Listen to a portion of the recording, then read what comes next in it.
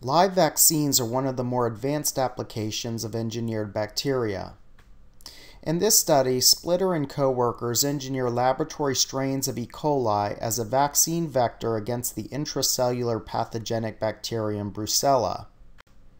What they are trying to do in this study is have the bacteria be engulfed by phagocytes and used to present Brucella peptides by MHC class I display. It is much easier to elicit type 2 MHC display. When typical bacteria are taken up by a macrophage, it enters a vacuole which will fuse with lysosomes, which result in destruction of the bacteria and degradation of its proteins. The resulting peptides are captured as class 2 MHC complexes and presented on the cell surface for binding to T cell receptors on helper T cells.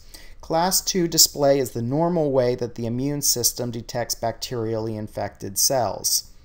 Class 1 MHC display involves cytoplasmic proteins.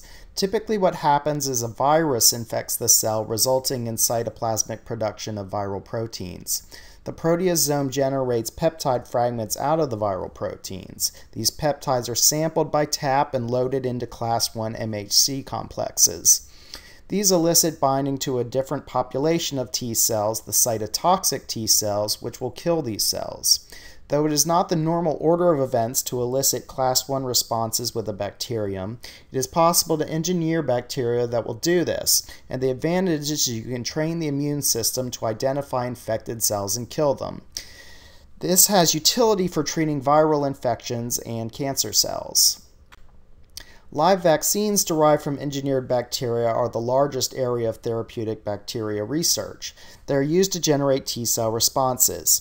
All bacteria can elicit B cell responses and production of bacterium-specific antibodies, but typically bacteria don't naturally cause cytotoxic T cell responses.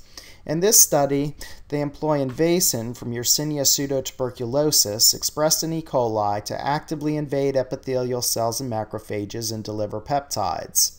Post-invasion, the bacteria are inside endocytic vesicles which fuse with lysosomes, then get degraded, and peptides get displayed on class 2 MHC complexes. If you also put listeria lysine, or LLO, from Listeria monocytogenes into the bacteria, they will lyse the endocytic vacuole, resulting in release of antigen to the cell cytoplasm when these bacteria infect macrophages or dendritic cells. Peptides in the cytoplasm can be displayed by class 1 MHC, which can then elicit cytotoxic T cell responses.